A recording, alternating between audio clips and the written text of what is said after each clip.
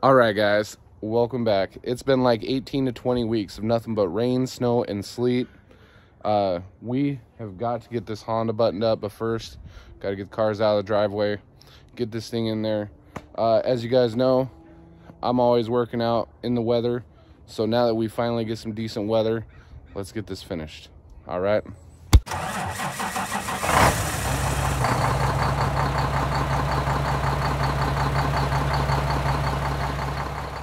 So as you guys know, this little Honda was in a rear end collision. I cut it up, put the S10 bed on the back of it. So far, right before winter hit, life got just too crazy busy, and then the weather came, so this has been sitting outside all winter. I have the rear tarped so that way the water doesn't get too crazy inside the car. But as you guys know, I keep my motorcycle in the garage. It's too nice to leave outside. So this has been waiting for weather like this. We gotta get the rear tail light harness figured out. So we got brake lights, tail lights, turn signals, all of that in the back. But first, we gotta get the cars out of the driveway, get this up there so we can start digging into that back harness and get it wired. All right, let's go.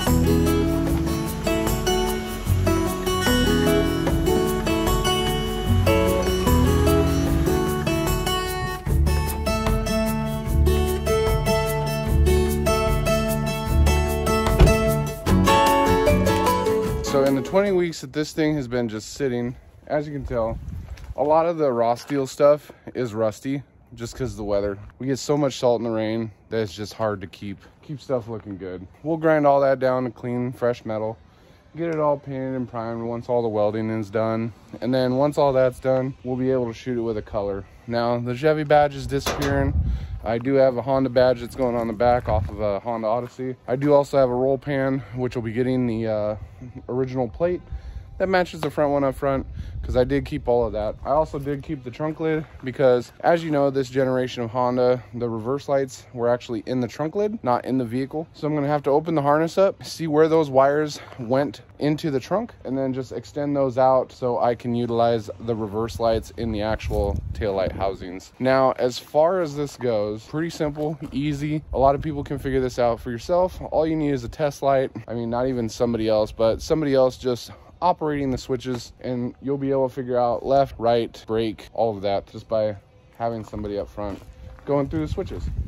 Now, all of this sheet metal is just kind of sitting in here. I'm going to slide all this out because the harness is going to be underneath the rear tray. And then I just have these for mounting and testing purposes. These are just sitting in here. I have brand new lenses. The third brake light, I have a brand new third brake light lens as well. But once we get it all painted, all that stuff will come off. Brand new stuff will go on. But yeah, let's dig into it. So I feel like while the weather's nice, I'm going to pull these panels out. We're going to get the taillights wired. In the 20 weeks that we have been having rain, I've only been able to work on this one day in the last 3 months. So you will see that I have gotten into the harness a little bit and have figured that out. But until then, we'll just pull these panels off, get in there, and get this finished and wired in.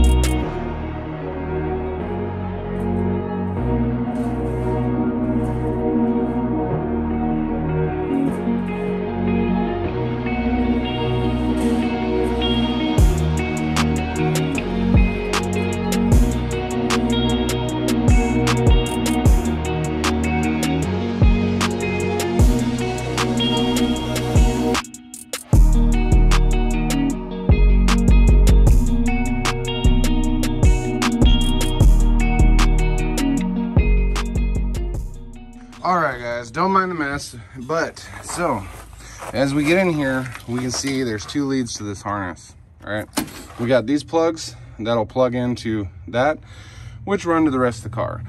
So this is the main harness that feeds all of the rear components. So because this was a sedan, it would have been speakers, stereo, turn signal, chassis lighting, all of that. So what we're gonna do, I got these frayed out. We're gonna test those leads. I am gonna pull a schematic and see which one of these guys, because this went up, this would have controlled like the third brake light, reverse lights, the inner park light, all of that. So I have to go through all of these guys, see what is in here and how I can get these to work with the third brake light that's on the back of the cab. Now, I've already started wiring in some of these guys, and then at that point, I'm gonna get bulbs into all of these housings so I can test everything. Now, if we go to the damaged trunk lid, as you can tell, there are reverse lights inside as well as the tail light. So we're gonna flip this. And then as you can tell, when I was cutting it out, I just cut everything. So we're gonna pull these, figure out which one this is. This is probably the tail. And then these wires, this solid green and black, that's gonna be the reverse. I just have to isolate that, put a bulb on it, see if that fires up when you put it in reverse. Simple. Now, another thing I have to wire in, I have to remember this, is the old license plate light. The license plate light in the trunk will not fit our aftermarket roll pan. We have to wire in a circuit. I did find a plug that'll fit my aftermarket light that I got for it. So we're gonna just wire this in and get it soldered here at the joint and then run the shrink wrap onto it. That's about it for now. I'll try to hook up the camera somewhere to kind of get me testing all these guys while we got some good weather. All right, so the cool thing with having books is you get to know exactly what you're trying to look for. So when we look here and we see that this says brake pedal switch, right? So that's the brake. This is the wire that is controlled by the brake light, which is going to be a white and black wire. Now, when we come over here, tail lights, okay, so you see a tail light relay. So when you click your tail lights on, we have tail lights and license plate light. Now, red and black is going to be your tail lights as well as your license plate light. And then the white and black is going to be your brake light. So we go to the Honda, and then here is going to be those 2 wires, white with black stripe and the red and black stripe. So we got to get these wired, okay, because these are going to be tail light, brake light, and turn. Okay, got to remember, turn signal, power is going to be going into these guys.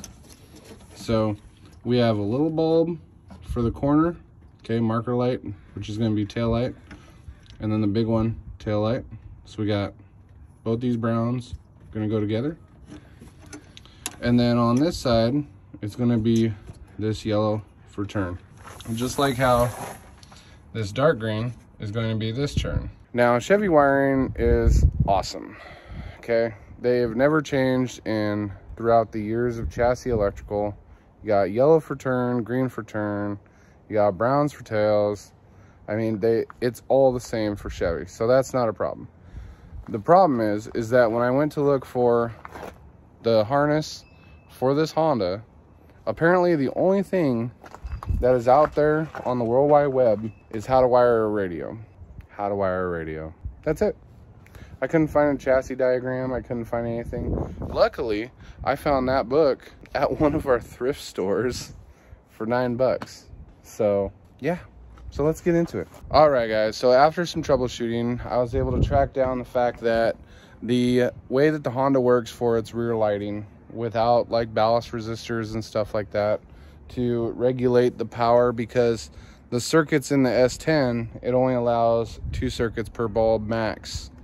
So the way the Honda was wired, it had 3 different sets of bulbs. So to get the turn signals to work properly, what I'm gonna do, these are just old housings. I have brand new ones. As you can tell, I drilled another hole here, which will allow for a third bulb to go in. So I will have my side marker and my tail light, as well as my brake light. And then the reverse light has its own dedicated hole, but I have no turn. I can't run the turn onto the reverse because the reverse is a clear lens. So the easiest solution is to wire in a fourth socket, which I will. It'll go in just like that, and that'll solve the problem. So my buddy Paul showed up today. He's helping out for a little bit. We're gonna try to get some extra circuits wired in so I can actually use the turn signal. So here we go.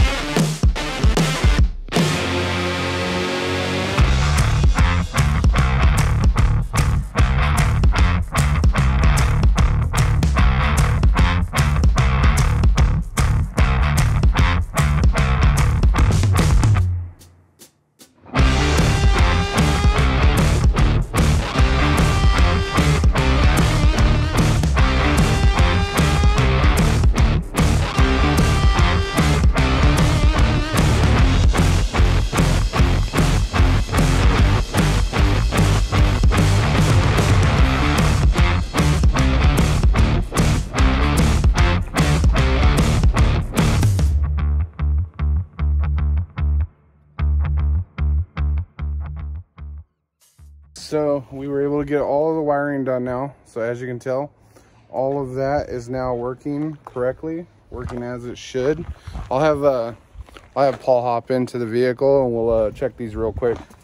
So as you can tell, I had to wire in another big socket, and the reason why is because this socket, these two big ones here, so this socket here can only handle 2 circuits, right? So I wired this for tail and brake. This one is going to be reverse, this one here. And then this one, we wired in as a turn. So what I'm gonna do is this, I'm gonna drill a hole in the new back of the housing, and it's gonna go in sideways. It's gonna go in sideways like this. And then that brake is going to come in this direction.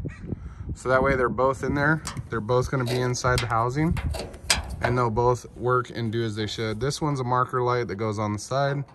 But yeah, so we're gonna fire this up. So Paul, go ahead and turn your headlights on. And so we got headlights.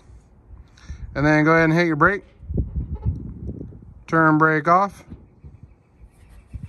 And then go ahead and put it in reverse. And then go ahead and cancel reverse. And then turn signal. It's looking pretty good. Wiring's all nice, clean up against that side, looking pretty good. I'm gonna let this dry out for another day because today's literally been the only good day we've had in 18 weeks that the car has actually not been wet. Next task is going to be getting that third brake light working. I have the old wiring up in this corner for the sunroof actuator and a bunch of other electronics. I have seen it arcing a couple times, so we're gonna have to figure out what those wires go to because they have hot power all the time. These wires in the top corner here are gonna be what's next, what we have to do and figure out, isolate, either seal them off so they don't touch anything or wire them to what they need to be wired to. So we gotta figure that out. All right guys, so the sun is going down, we're losing light. I'm gonna go in and get something to eat, but we got brake lights are all working, turn signals are all working, reverse lights are working, the third brake light in the S10 part of the cab is working. I also was able to get the dome light to work with the Honda door. So not only do the lights down there work, but also the S10 dome light works. Got all this wired in today. All the lights are working as they should. So hopefully maybe tomorrow I'll have all the lenses put in, and then we can start getting the bed finished and buttoned up. So here's to tomorrow. Hopefully we get another good day like today, and we will see you then. And day 2. All right, guys. So as you can tell, we are probably not going to be working outside. Yeah, so I kind of needed the good weather today so I could get the rest of the cab section welded up on the back of the car. So unfortunately, this is the Oregon coast life, you know. So we are, I'll take you inside and maybe do something else, but as far as today, the Honda will sit yet again another day.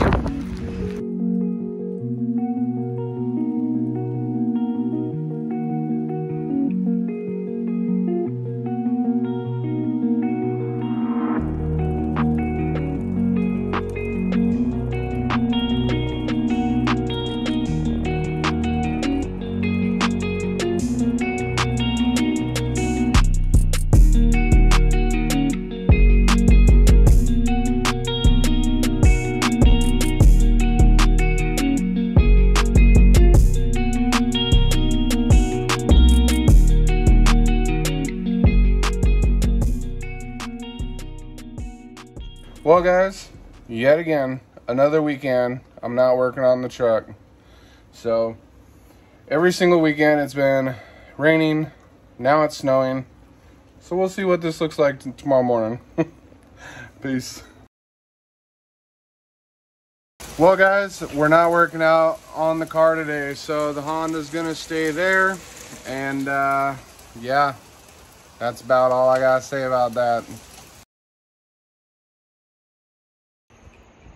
All right, guys, so it is officially good weather. We got 2 days, today and tomorrow, to get the rest of this buttoned up and get the rear cab section watertight, and then go from there. So here we go. All right, guys, so how do you get 4 bulbs to fit in a housing with 3? You gotta drill another one. What we're gonna do, we're going to drill a hole into this housing that'll support the 4th bulb here, and then we will match it to what I have already done there. Let's get at it. All right, guys, so 3 holes, we need to make a 4th. We know that on the inside of the frame here for the tailgate, we can't go forward. So what we're gonna do, we're gonna get that drilled in here, and then that way this bulb coming in at this angle, this bulb goes in this angle, we will be able to clear the wires for a bulb that goes in at that angle. Get this hole drilled real quick, and then we'll go test fit it and see if we like it or not.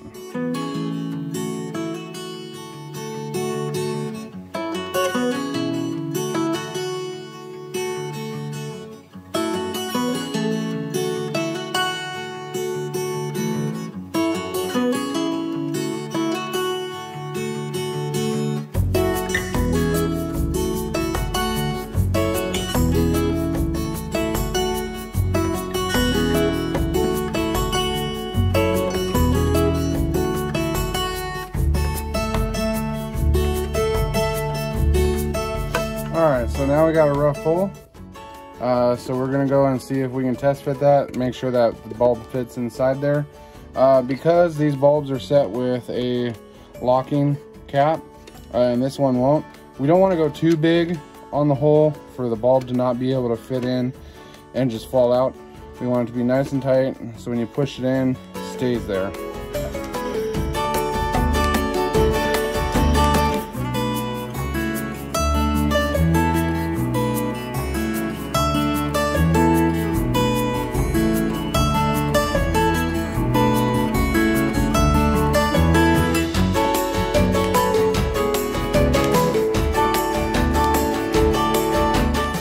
And so this is the rear roll pan. So this is where her license plate would go. And we've got to wire in this LED light into the opening there.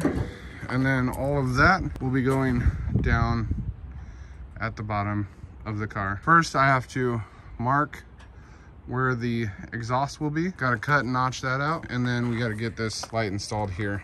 So here we are in the back of the Honda. I got the rocker on here. We have to figure out, we got to get this license plate light wired in. I do have the harness. The harness I just tucked up kind of out of the way.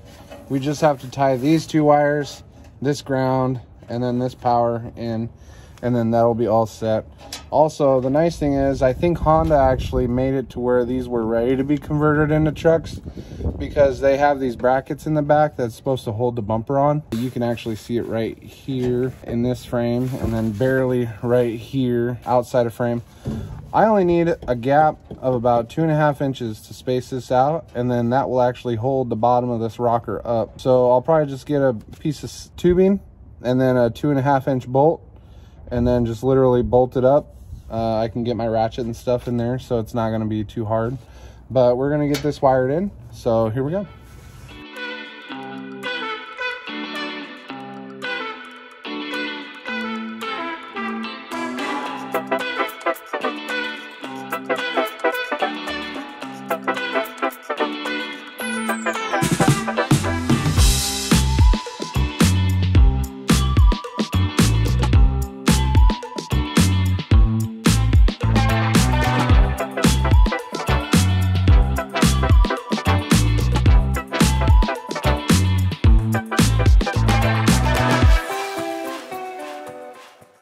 Okay, so as you can tell, I did electrical tape these. The reason why I electrical taped them is because this rocker panel will be probably coming off here in the near future. I would like to put a plug here just in case the light does fail. I have an easy way of just pulling the pigtails and cutting them, popping a new light in, and then just plugging it in. But for now, this is going to work for us because I want to test and make sure that this light is working. And we got working license plate light. So that's all wired in. Next is going to be securing the rest of the rocker panel. So I did bend these tabs out. I'm going to pull the fender in a little bit and get a self-tapping screw into that.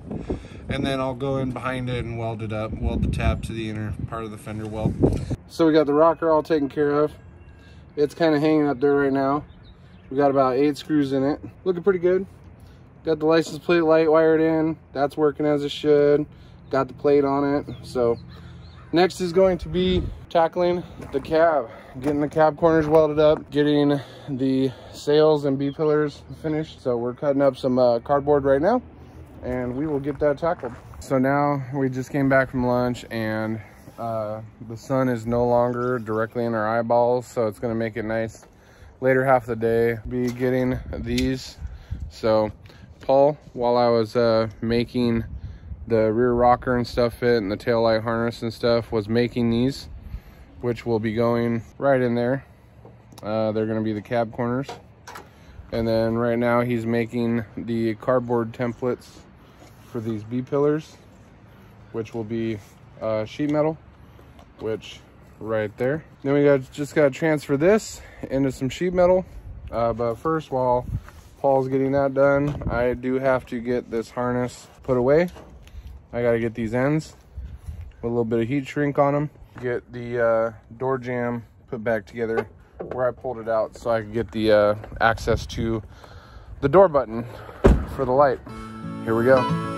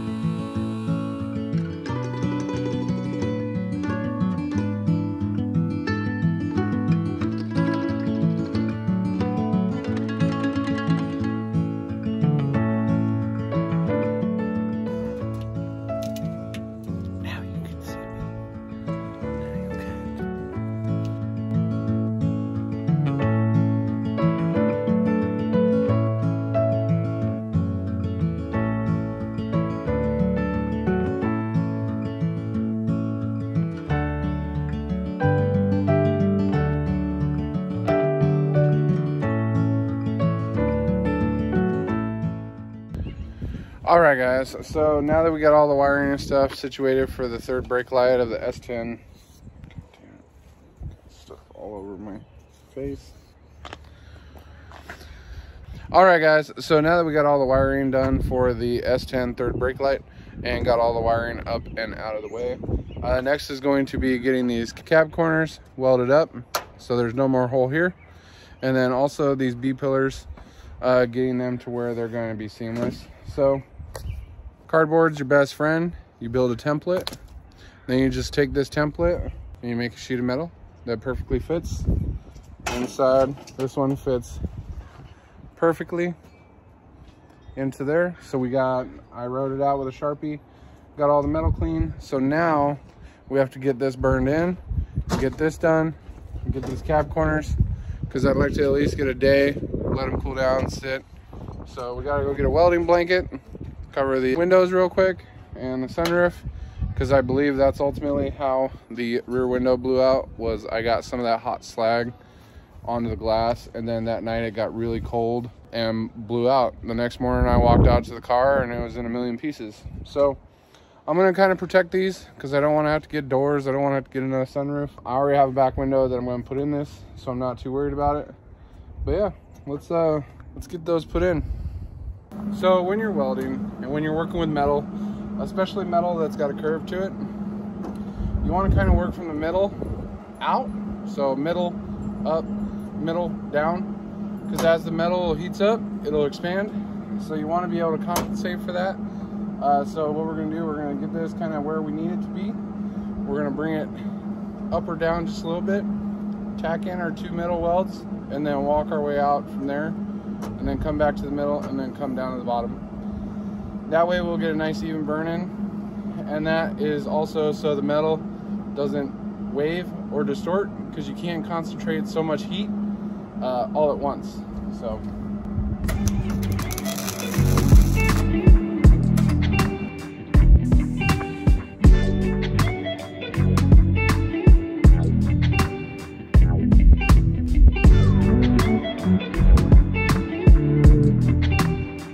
all right, so now that we have them set about an inch apart, what we're going to do is we're going to come in, and every middle we're going to do another one, and then we're going to go around, do a full circle, and then after that we're going to come around and then hit the either side, and then it'll be a nice solid seamless, just like how we did down here on the body seam.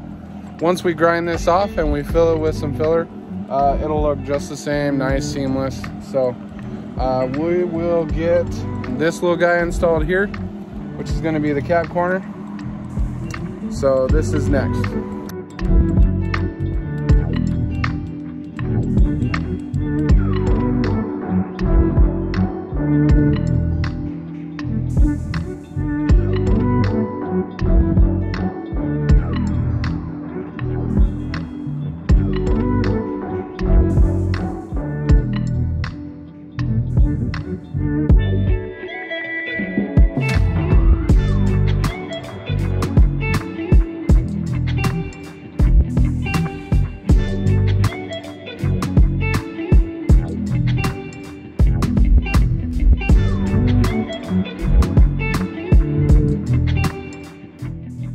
Now that we have the metal in there, it looks bad, but once we get in here, we can smooth some of this out.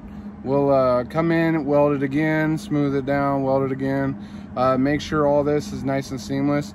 It doesn't really matter if the deformity is there, because I will be filling this in and making it smooth, so it looks appealing to the eye.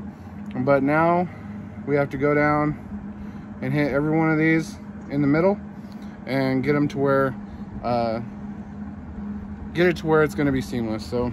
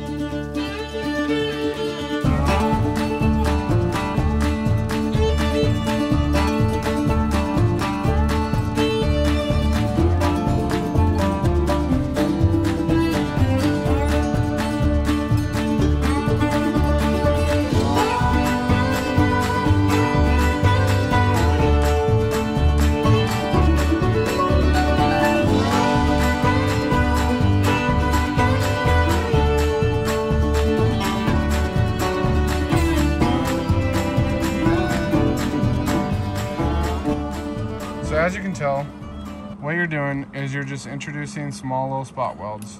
Spot weld after spot weld after spot weld after spot weld.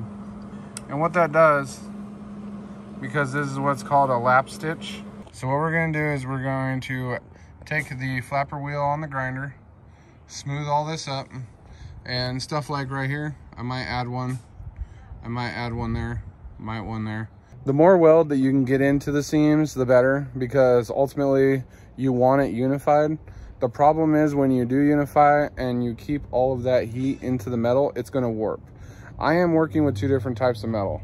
This galvanized sheet is about twice as thick as the cab of the S10 and the cab of the Honda. You really got to watch how much heat you go into it, because you'll be welding on the galvanized, no problem. And then when you go to pull, because you always go on the thick metal first and then pull to the thin once you get your pull started, you can actually just burn right through, which I did in a couple spots. As you can tell right here, it's really pulled up. And then you can tell right here where it's really pulled up. I had to actually fill that back in. So, yep, we're gonna hit this with a wheel real quick, see what it looks like, and go from there.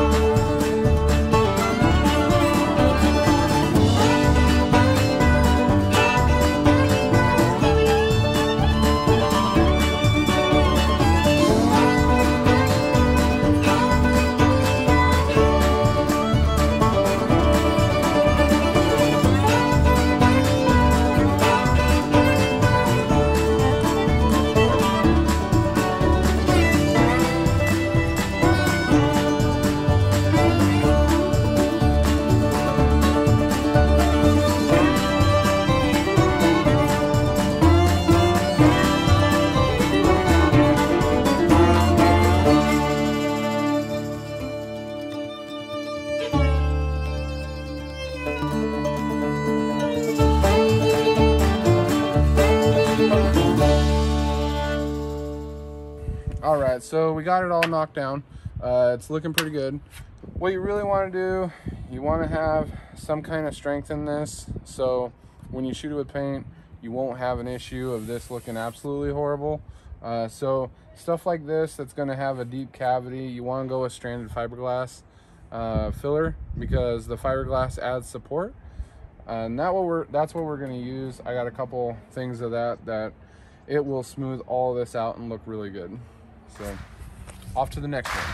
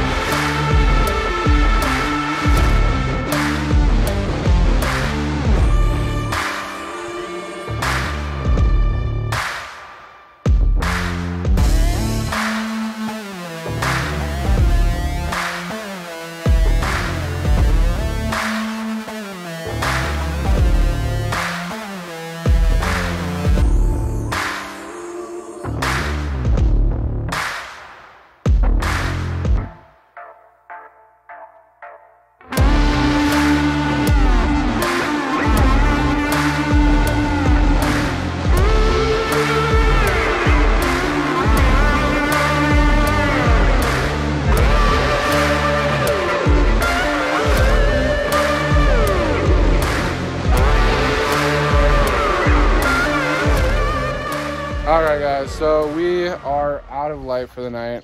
We were able to get cab corners finger operating. Was able to get the cab corners done. Was also able to get all of the B pillars welded in. They look great. Next step is going to be tomorrow. I got to finish the roll pan in the back, which it looks really good. Got the plate on it already, so looks really good. But still got to get the rest of this finished and get the upper part at the third brake light done. There is still spots that I have to weld in up here that will need to be addressed, but that is for tomorrow. So we will see you in tomorrow. Peace. All right, guys, day 2, technically day 3 on video. We are going to get the rest of this cab section welded up, and then also we're getting a pretty late start today. It's 2:30 in the afternoon. Fortunately, I had to go in. I relieved my coworkers for their lunches, and then my father-in-law asked me to come help fix his water line, so had to go out and do that. Luckily, Paul was here, so we went and helped him take care of that. But now back to the truck. So this area of the cab section I still have to weld up, so we're gonna pop this lens out. Once that's welded, we're gonna hit all of these nasty welds that sat in the winter time. We're gonna clean all this up, get it prepped, and then I also have to make 2 small little squares that will go into this part of the drip rail here. That'll prevent water from getting in there, and then we'll just throw some filler in and then smooth all this out. So other than that, we're trying to get this cab at least ready to go, get filler on it, get it sanded. If I can get to the bed today, that would be awesome, but because we're so late today, that might be next weekend if the weather holds out. Until then, let's get to it. We'll get that lens out, get that welded up.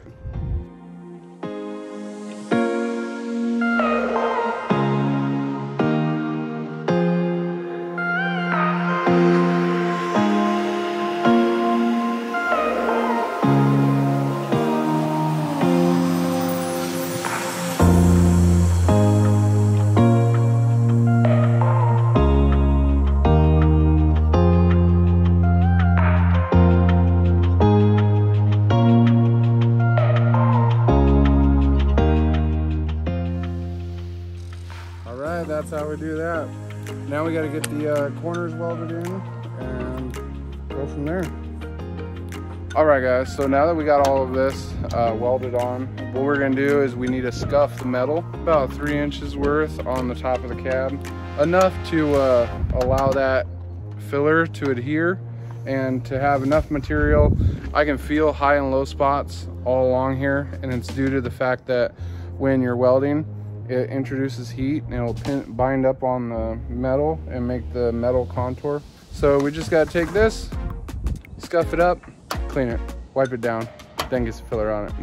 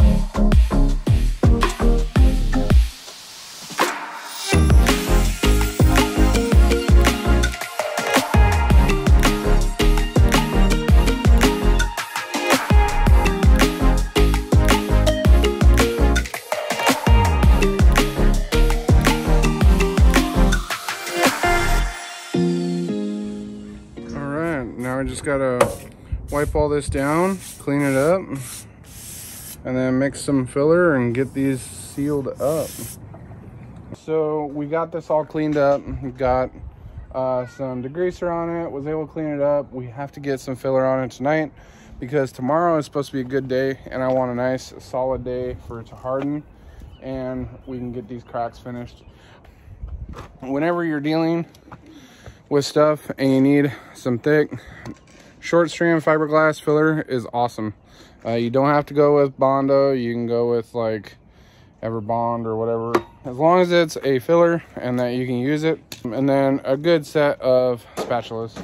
All right guys, so we are using the short strand fiberglass, and what we want to do is we actually want to push in to the low side, and what that does, it'll actually help support the area in underneath that. So we're going to build all this up and then we'll sand it down.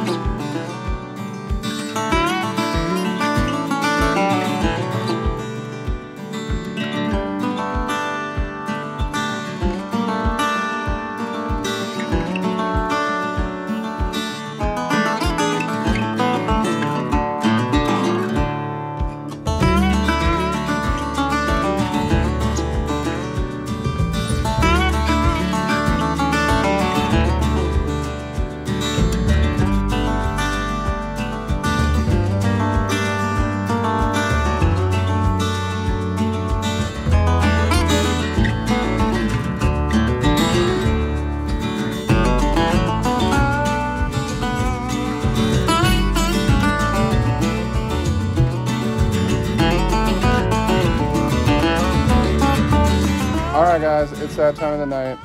We are done. We got the short strand fiberglass all the way up the sides, across the top. So we have to let that harden now. It's ready to go, both sides. We got this side all taken care of too.